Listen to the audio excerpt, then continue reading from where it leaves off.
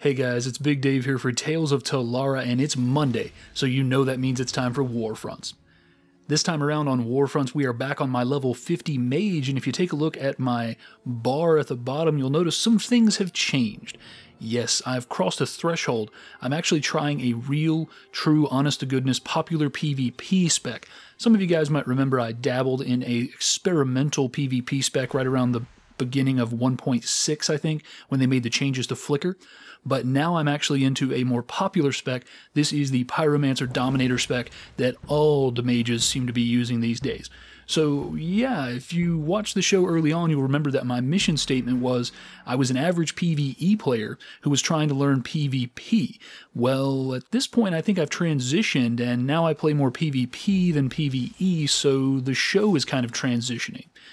And this new spec has taught me a whole hell of a lot, namely how much of a noob that I always was. And I think some of you guys who are commenting on the videos, I have to thank you because I think a lot of times you restrained yourself from saying the things that you really thought or that I should really be doing. Because now that I'm playing this spec, I realized I was making a lot of stupid errors, namely Storm Shackle. I don't even think I knew what that spell did or that it existed prior to actually doing this spec. So yeah, I imagine that you guys saw me moving out of that quite a lot. And actually, I feel pretty stupid at this point for having done that. So I'm really excited about this spec. I'm really excited about this new movement with this character towards a more PvP-centric style of play. And the number one thing that excites me about this spec is that I feel like I can do shit now. Whereas before, I felt almost confused and helpless, not really understanding what the hell I was doing, where I should be going, that sort of stuff. I've conquered a lot of the where I should be and when I should be there, and now I'm conquering the hey, you can actually do damage now kind of stuff. So that's really, really cool, and I'm really excited about this spec. I think it brings a whole new addition into my life of gameplay, and it's really going to broaden my horizons here as I move towards trying to become a more competent PvP player. So you'll notice here I'm doing the thing, the cool thing, the teammate type thing. I'm actually collecting the objectives, while a lot of guys just sort of war it out in the center. I figure, what the hell, I'm good for that sort of stuff, and I do a reasonable job of intelligently sticking to the objectives most of the time. So that's what I'm doing. I'm grabbing up some orbs and taking them over to the orb repository.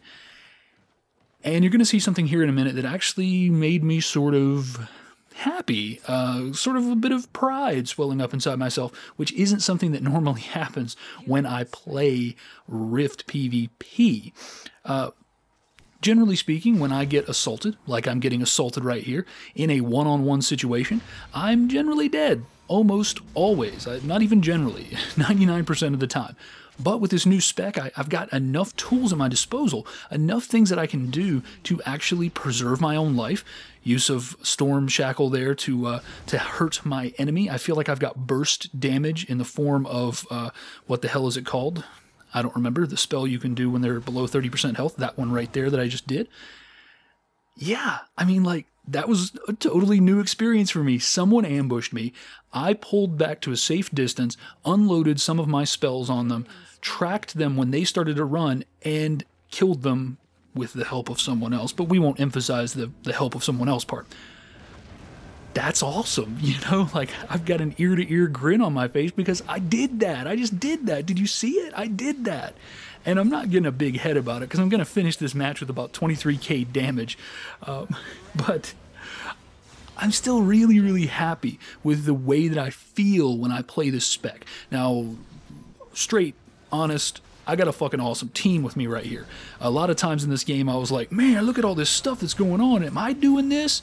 And then when I looked at the stats at the end, I was like, yeah, no, I wasn't. I was not doing that at all. But I feel complete. I feel like what all you guys out there who play PvP with PvP specs must have felt like all this time. And I'm like, what the hell was I thinking? I put in 40 episodes of this show trying to be the guy who was fitting a square peg into a round hole, and now all of a sudden I put the round peg in the round hole, and it's like, whoa, you know, it's round for a reason. And I'm just feeling really stupid for not having done that before. So this is one of those games where there's not a lot going on to really talk about. This is a lot of me feeling out the spec, trying to learn what the procs are. I've never really played a real proc-heavy spec, and this one definitely is.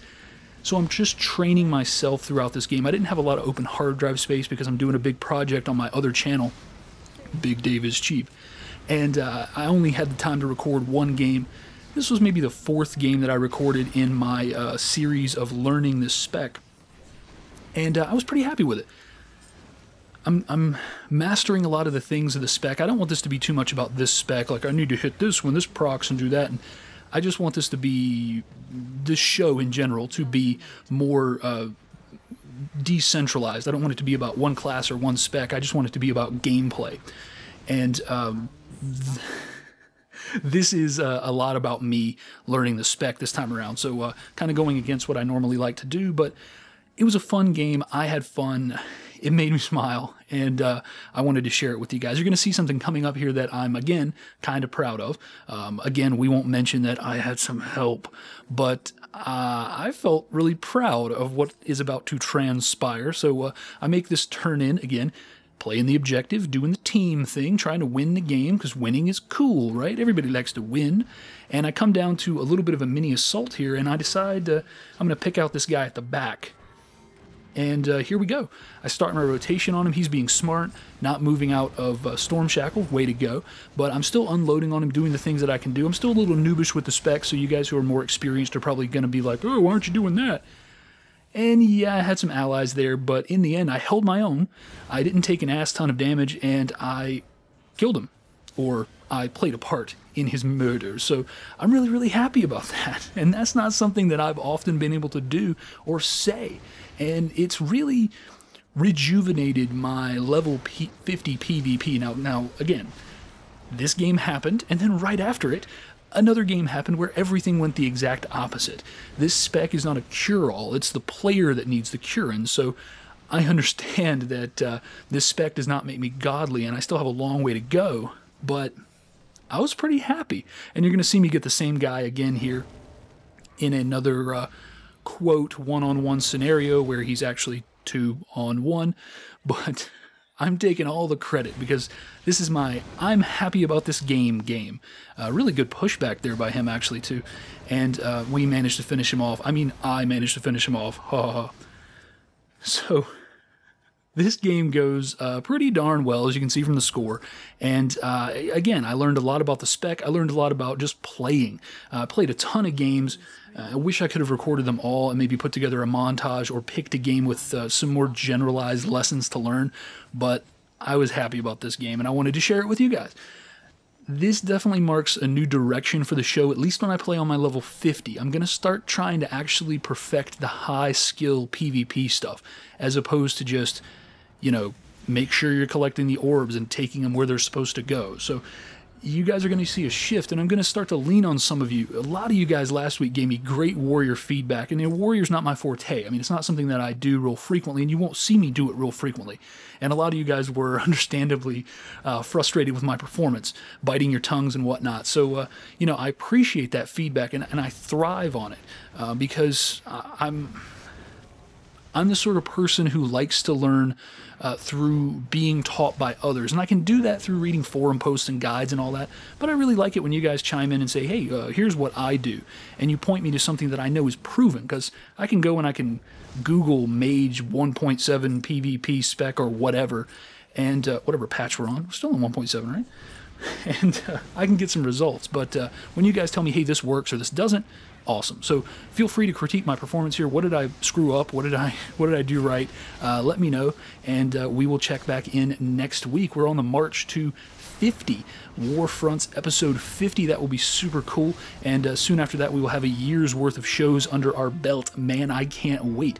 Take a look at these subpar stats as the game ends here. You will notice my very low total damage, but I certainly felt like I did a whole hell of a lot more damage than that.